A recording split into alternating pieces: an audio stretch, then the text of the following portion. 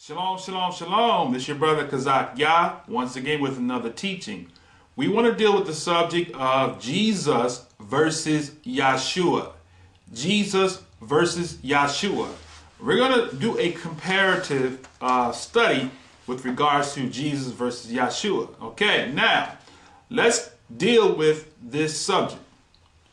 Jesus, brothers and sisters, was born on December the 25th.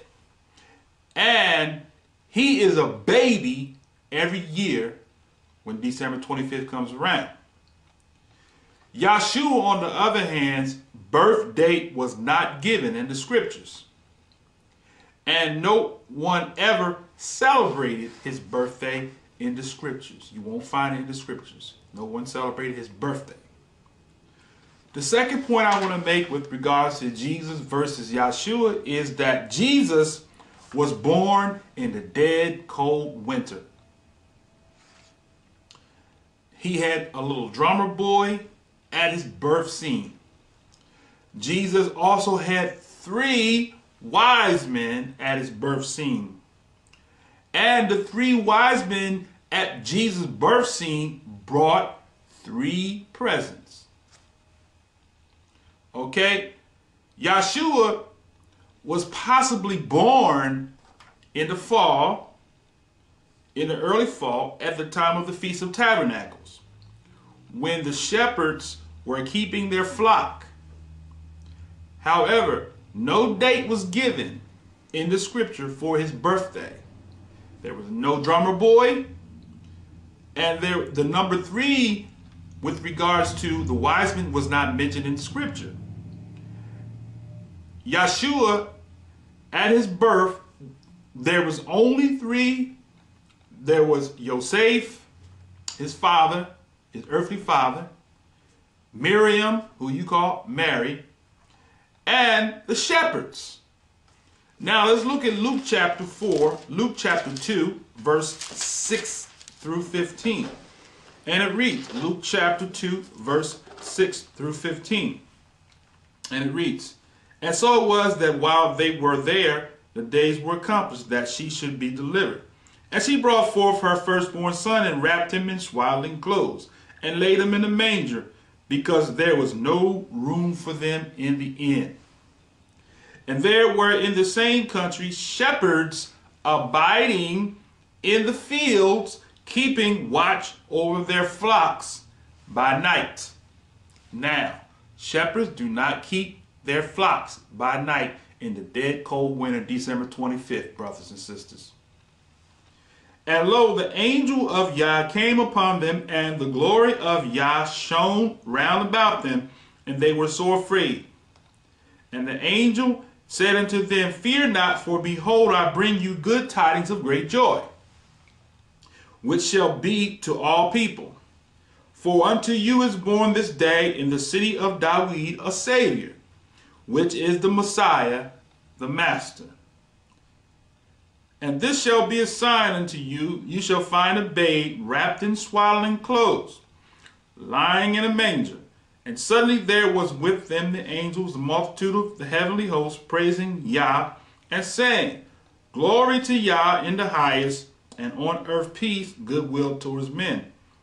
And it came to pass, as the angels were going away from them into heaven, the shepherds said one to another, Let us now go even into Bethlehem, and see this thing which is come to pass, which Yah had made known unto us. And they came with haste, and found Mary, or Miriam, Yosef, and the babe laying in the manger."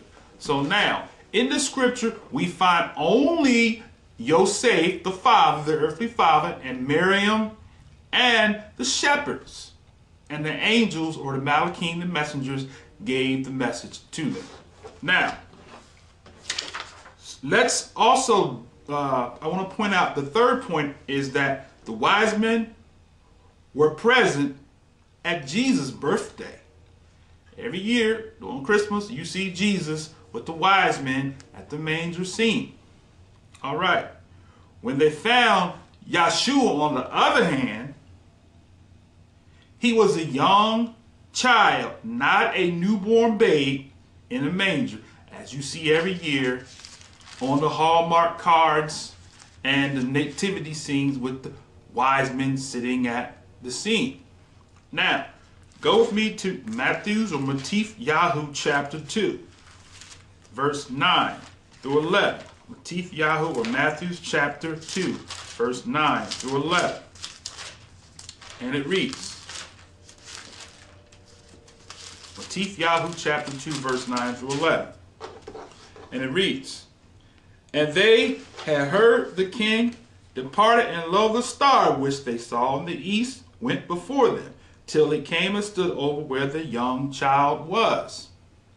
When they saw the star, they rejoiced with exceeding great joy. And when they were come into the house, they saw the young child with Miriam, his mother, and fell down and worshipped him. And when they had opened their treasures, they presented unto him gifts, plural with the S, gold, frankincense, and myrrh. Now it didn't say 3 gifts, it said gifts of the type of frankincense, myrrh, and gold. Okay? Wasn't 3 gifts, but 3 of the 3 types, which means it could have been a multiplicity of gifts of those 3 types. Abundance, if you will. All right, now, Jesus, brothers and sisters, was a European. He had a halo around his head.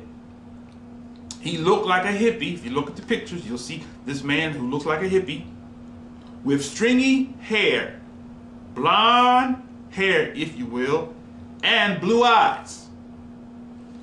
But Yahshua, on the other hand, fled into Egypt and hung among the dark Egyptians, and had hair like wool, and he was a Nazarite with locks in his hair, his arms and his feet were as polished brass, which means that it was the color of a penny, his arms and his feet.